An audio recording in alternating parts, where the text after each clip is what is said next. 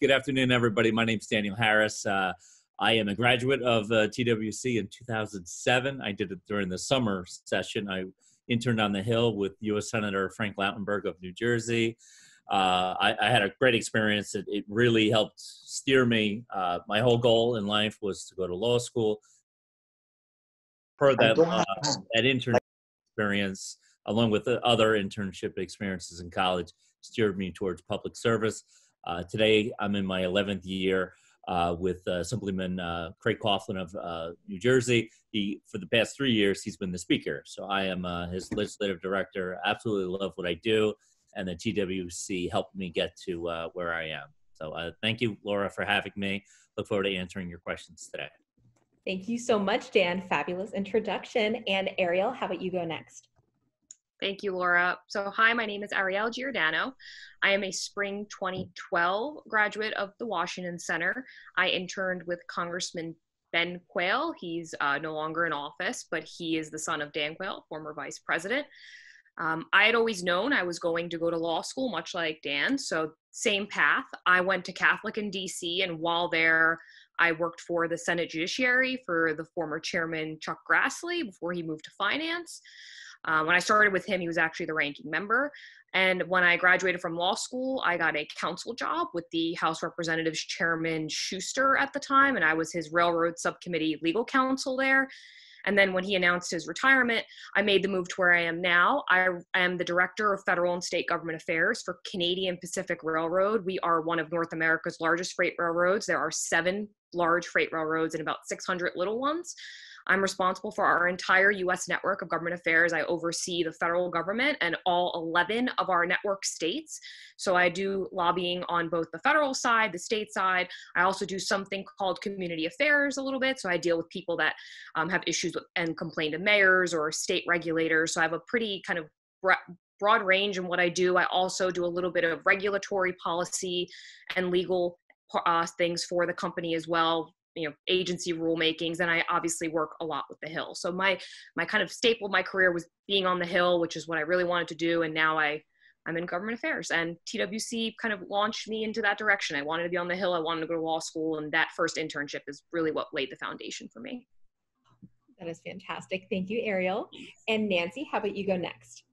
Great. I'm a little older than the other speakers here. I actually did the Washington Center in the 80s.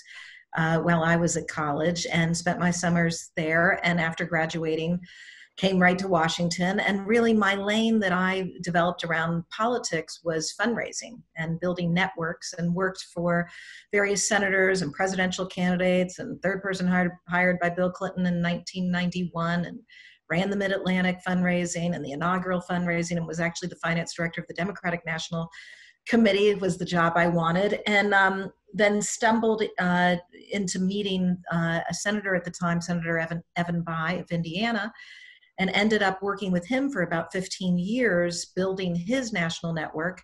And then he decided to resign from the Senate because I think the whole process wore him. Then I came up with my own idea, which is called No Labels. It's a movement of Republicans, Democrats, independents, just people that want to put the country first and focus on what's best for the country. So I've spent the last 11 years focused on that, using every contact I know to fund it. And we now have a caucus of members inside the United States Congress called the Problem Solvers Caucus. And as of a couple of weeks ago, we now have 8 United States Senator partners, and we convene them every couple of weeks in a Zoom meeting like this to start working on key issues that affect the country. So it's very, very exciting work, and I really have taken all of the skills of network building to bear on this project. That is amazing. Thank you so much. And we need that now more than ever, that no labels party. So that's fabulous. And last but not least, Matthew. Hey everyone, good afternoon. My name is Matt Mullin, and I am a summer of 2002 TWC graduate. I came from Ohio, grew up in Cleveland, went to Ohio Northern University, and I have been in Washington or the Washington area ever since my internship with the Washington Center. My internship was at the Office of the United States Trade Representative in the Executive Office of the President, where I worked on African related Sub-Saharan Africa trade issues. I worked on the Southern African Customs Union trade negotiations that were ongoing at that time, and my internship was really important to me. They set me up with my first job post graduation. I worked for an organization called the National Foreign Trade Council, which was a business council representing primarily major U.S. corporations doing business overseas.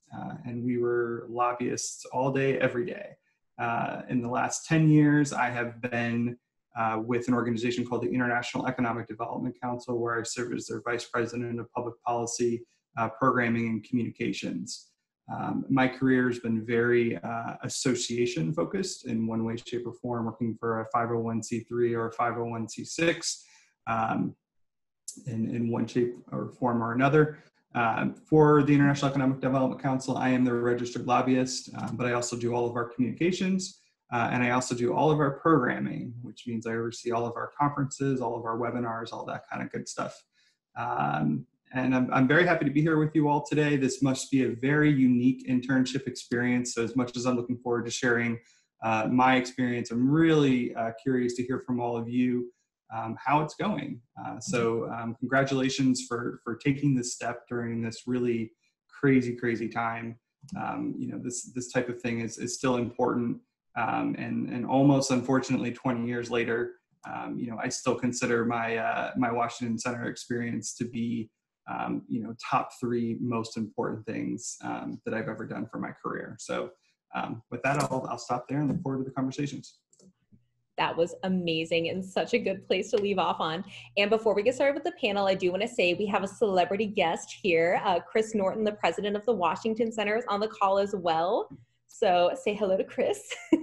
Hi, everybody. Great to see you, all of you, particularly the panelists. Nancy, it's nice to see you too. And let's have a great discussion. This sounds terrific. Thank you, Chris. Excellent. Okay, so we're going to get started with the panel. And my first question is for Arielle and Dan. So Arielle, what is your education background? So I went to Monmouth University. So if there's any virtual people doing Monmouth, please make yourself known to me at some point. Still involved at Monmouth at the alumni level. We still do a lot of political science, alumni engagement. So I went to Monmouth. I got a BA in political science and history with minors in legal studies and public policy.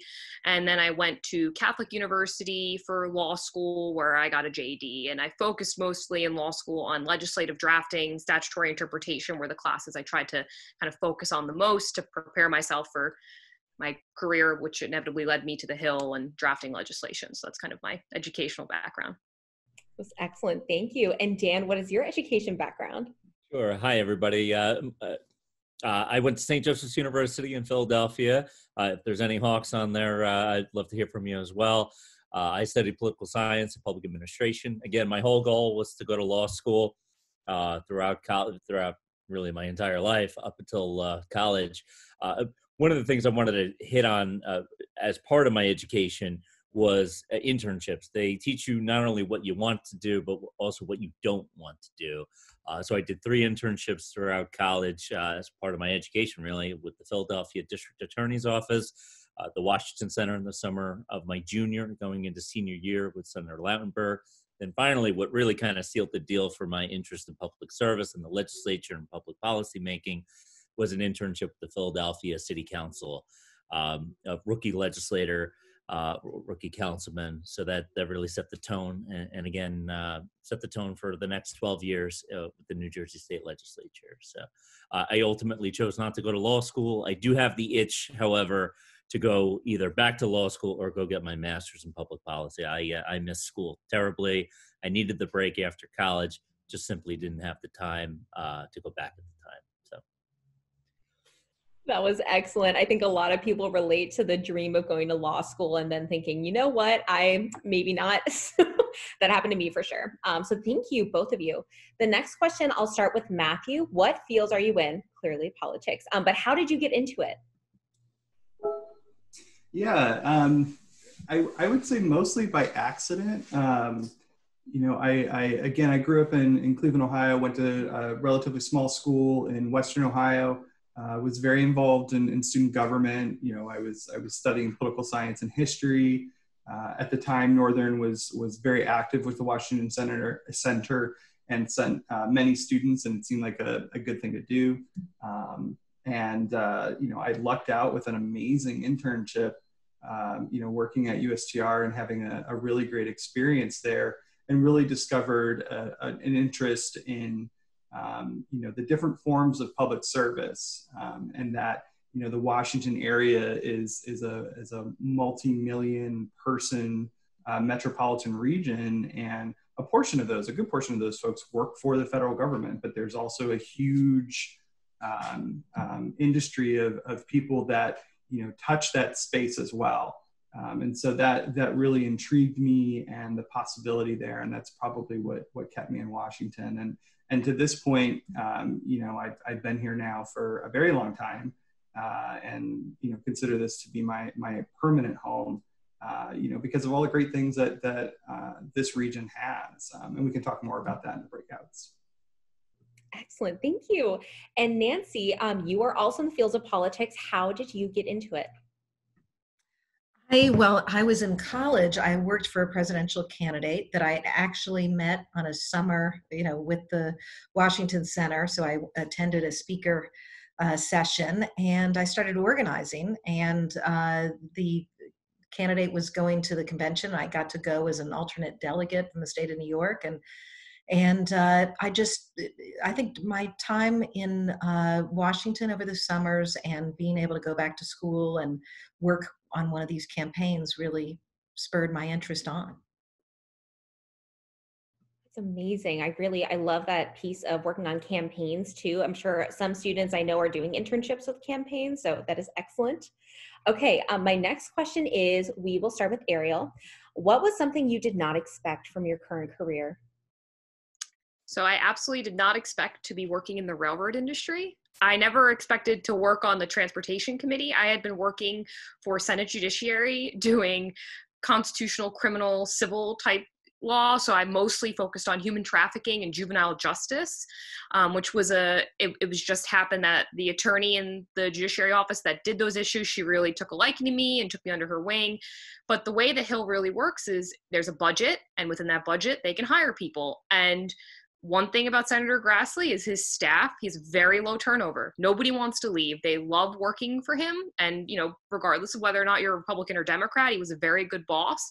So it was a kind of a waiting game of, well, if a council leaves, that it's your position. But they also said, but we can't guarantee it's going to happen anytime soon. So for me, I had graduated from law school. I took the bar exam, and I was still at Judiciary as a legal fellow. And I said, I have to look for other council jobs. And they said, we understand, can't wait forever. So my corporations professor from law school, who I had gotten along with very well, I had asked her to get coffee with me.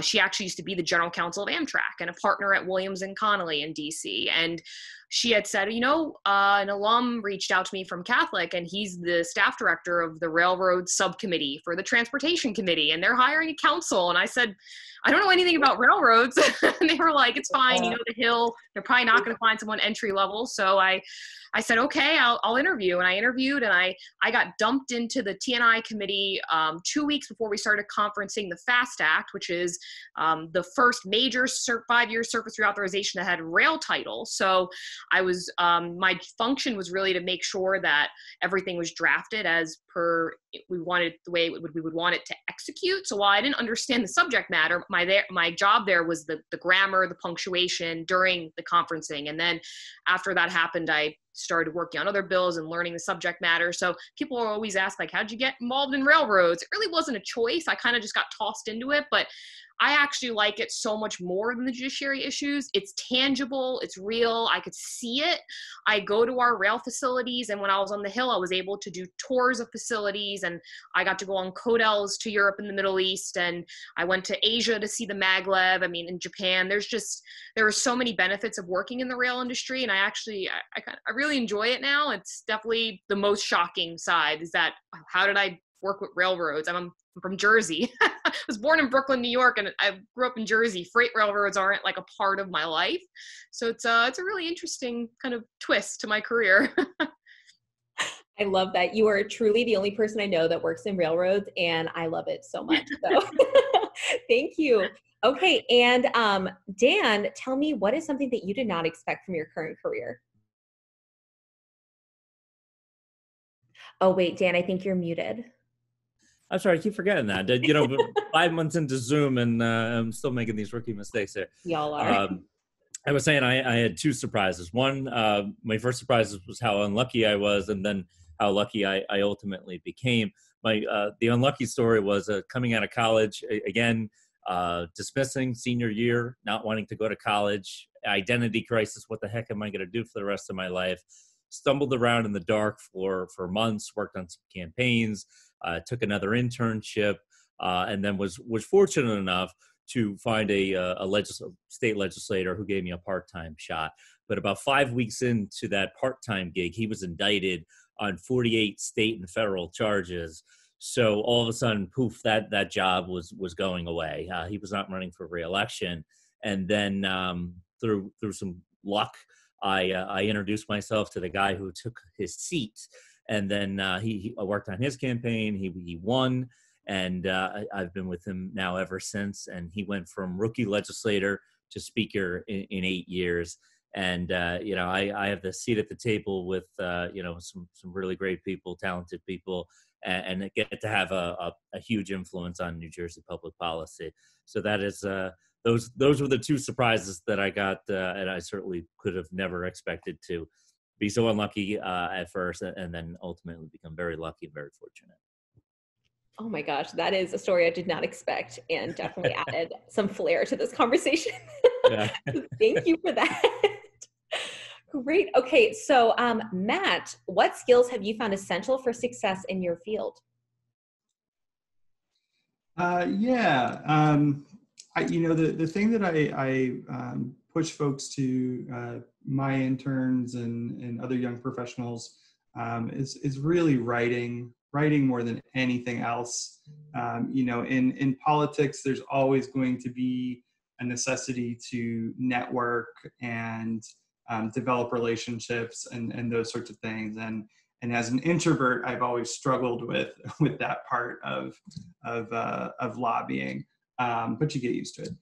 But the writing side of it is really just the most important, and seeking out any and all opportunities to write. And so I tell folks, in your internships now, find reasons to just keep writing and get constructive feedback on that. And when you go to your first jobs out of college, know that people are looking closely at things like cover letters. People are asking for writing samples for a reason. Those things really are important, because when you're onboarding folks, you can teach them, where the copy room is and a schedule for the week, but getting people up to speed on good solid writing is time consuming. Oh, absolutely. And that was a great point about being an introvert too. I'm sure there are many introverts in this conversation. So it is possible. And I love that. It is possible. Yeah. Can make it. Nancy, what skills have you found essential for success in your field? I think the ability to listen well, the ability, I think definitely communicating and in writing and just being able to communicate, the ability to feel passionate about something, right? I mean, I think that you can always be so much more effective the more passion you bring to whatever you're doing. And so, I guess my little point of advice would be, that's the challenge here. How do you find your passion and pursue it? And all the good things will come if you can find that passion. So that's, all of you are at the early points of your career. And, so it's finding a topic or a cause or a mission that really you can become passionate about, and then being honest with yourself with what are your unique gifts that you can bring to that. So, I would just always encourage you to be reflective and figure out your strengths. And if you can, figure out your passion. That is so fantastic and so true. You will not find it fulfilling and you will not make as big of an impact if you're not passionate about it. So that was a fabulous point. Okay, so we are concluding with the final question, and this will be for all panelists. What advice do you have for a new professional applying for their first job out of college, especially in the realm of political careers? And we will start with Arielle.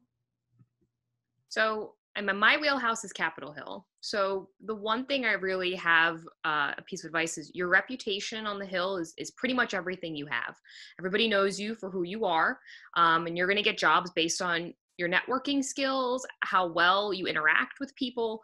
So do that networking. And I know it's really hard right now virtually, but I have a mentee through my law school, and I've recommended her to talk to people in the field she's interested in, and you know, ask the people you're interning for, hey, do you know somebody that works on the Hill? Can you connect them by email and video chat with them, pick their brain. And that's what you need to do if you're doing it virtually. In person, you're going to sit down and get a cup of coffee with them. And you have to just keep doing that over and over. And every meeting you're in, you need to come out of it with maybe 2 more emails of people to reach out to. But the one thing is to treat my biggest piece of advice when you're applying for these jobs and you're asking people to recommend you is you treat every interaction you have with someone professionally as an informal interview, right? This is, you're trying to build relationships and maybe friendships, but it is all professional in the end. So when you're applying for the jobs, make sure you reach out on the Hill. If you have somebody that recommends you to that office, you're more likely to get that job than if you're just going to apply. So poke around with your connections, figure out, hey, does anybody know somebody in this office that can recommend me? And take every opportunity you can on the Hill. You may not really feel a strong connection with that member, but I think in the end, it's going to be a good stepping stone. You can go there. If you hate it, you can leave. But the Hill is a hard place to break into. I would say just don't turn down any opportunity and apply for everything and try to use your connections as much as possible to make those recommendations. That was such an excellent point. And even during a pandemic, everyone is available on Zoom. So I love that. Okay, Dan, what is your one piece of advice? Sure. My boss always says, because he's asked all the time, how do I get involved? And it's simply show up. I got my start through an internship.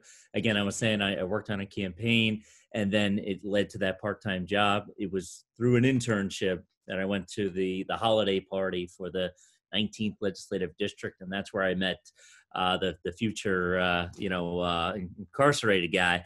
But that led, it was a stepping stone. So I couldn't tout just putting yourself out there, showing up. Some of the other things I wanted to just throw in there, in addition to internships, is getting involved with the Young Democrats or the Young Republicans.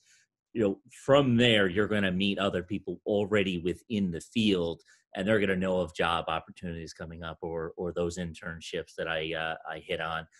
Arielle had mentioned this about finding a mentor. I find in our field, and I'm sure the other panelists would agree, that there's a certain culture of helping the younger generation out and bringing them along. I know I've had multiple people who helped me along, those first couple of years when I was trying to find myself, and later maybe even poke around at other jobs. Ultimately, I never left, but those mentors were still there.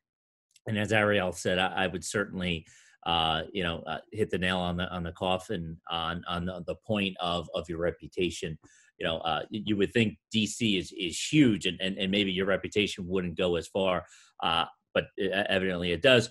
I would say at the state legislative level, it's even more significant because it's a smaller field. There's frankly not as many lobbyists or legislative staffers as there are on Capitol Hill. So the same thing applies at the state legislative level about your reputation. It precedes you. And, just one final point about those internships. Arielle had also touched on it in terms of reputation and so on. And that informal job interview.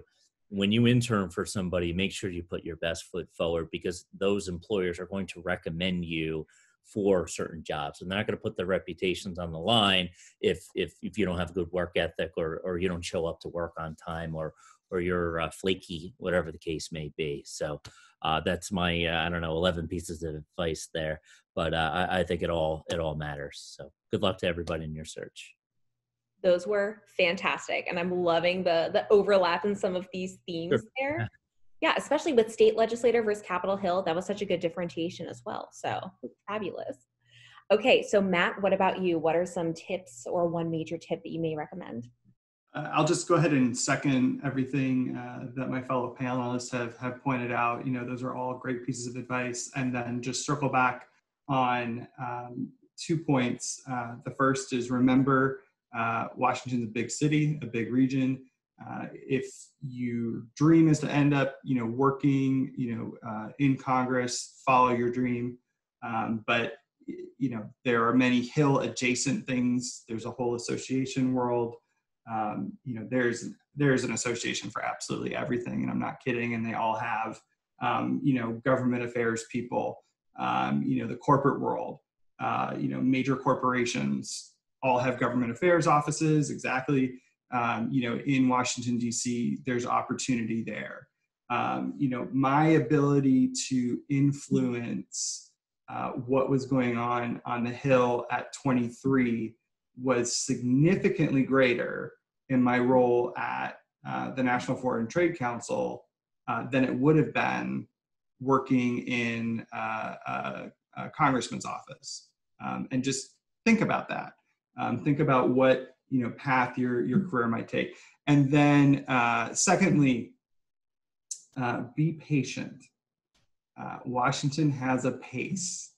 It is not fast in any way, shape, or form, but perhaps especially in the career department.